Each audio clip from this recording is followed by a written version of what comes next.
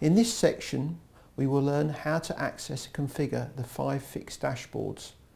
We will then go on to an introduction of custom dashboards. Creation of custom dashboard will be covered within the Intuity User 2 course. Intuity has included dashboards for many years. There are 5 fixed dashboards that we are about to describe, and up to a maximum of 50 custom dashboards. The status summary dashboard is a view-based status display, showing 3 main groups of information, namely service status, device status, and incident summary. The service status displays the total of services in each accessible view, and the percentage of services with a status of up.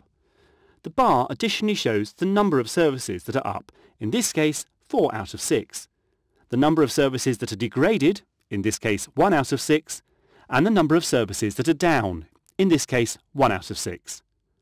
Clicking the service percentage will display a service summary dashboard showing each service in the view and its current status.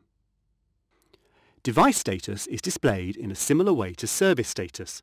However, in this case devices are grouped by device status, previously discussed in Understanding Object Status. Again, device status detail can be obtained by running the device status report if access has been enabled by an administrator. The incident summary displays open incidents per view grouped by severity.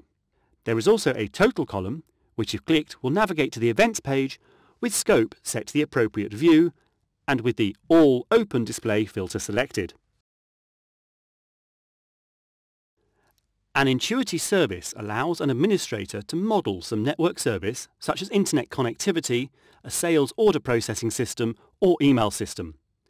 This is done by creating special service folders, which are populated with objects that make up the service. A logical rule is then associated with each service folder. This tells Intuity how to evaluate the status of each object in order to arrive at the status of the folder.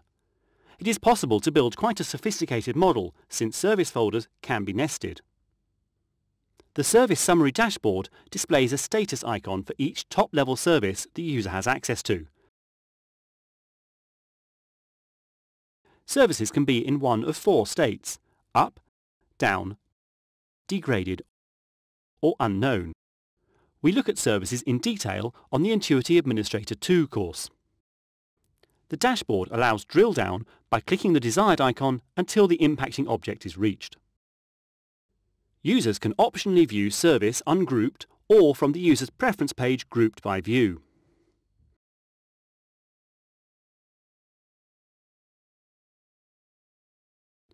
The top N summary dashboard ranks all managed ports by fault, traffic rate, utilization and discards. This makes it surprisingly useful for spotting rogue ports. Inbound fault looks at data flowing into each port and expresses fault packets as a percentage of total inbound packets averaged over the previous hour, but updated every 5 minutes. Outbound fault does the same for data flowing out of each port. Top listeners is looking at information flowing into each port. The ranking is based on an hourly average of traffic rate updated every 5 minutes. In the same way, top talker is calculated on outbound traffic rate. Inbound utilization ranks ports based on the hourly average of used bandwidth. Note that this gives a subtly different result to top listeners, which tends to, relatively speaking, indicate larger streams of traffic, whereas utilization tends to highlight links that may not be coping with the volume of traffic. Outbound utilization does the same for traffic flowing in the other direction. Inbound discards ranks ports based on the percentage hourly average of dropped inbound packets due to device congestion. Every packet that flows into a port is placed into an input buffer. The device then pulls each packet off the buffer in turn and forwards it as required.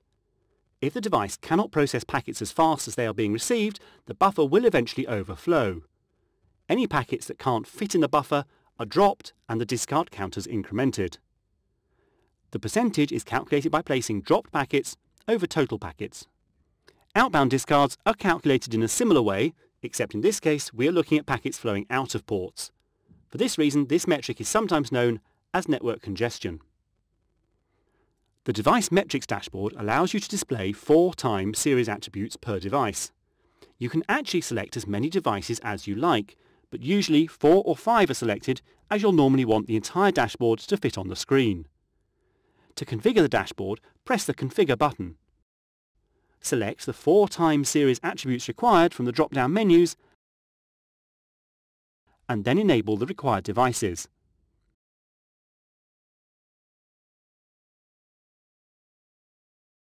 Hit the Submit button, which is right at the bottom of the page.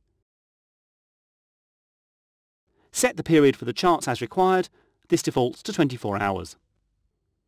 In this introduction to custom dashboards, we will look at the view aspect first, and we will look at the creation of dashboards in Intuity User 2.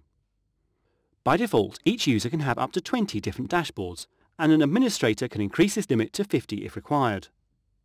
The System Overview dashboard shown is a good example of what can be achieved.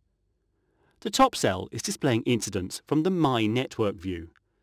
The 2 left-hand cells are displaying net flow conversation breakdowns, and the 2 right-hand cells actually contain reports. These reports have been deliberately designed to be suitable for use in dashboards, being lightweight and small in size. In the centre, we have an example of an Intuity network map, and underneath this is a cell displaying the Intuity clock, which is mainly there to demonstrate that it is possible to launch any URL from in a dashboard cell. This might possibly be information from another tool.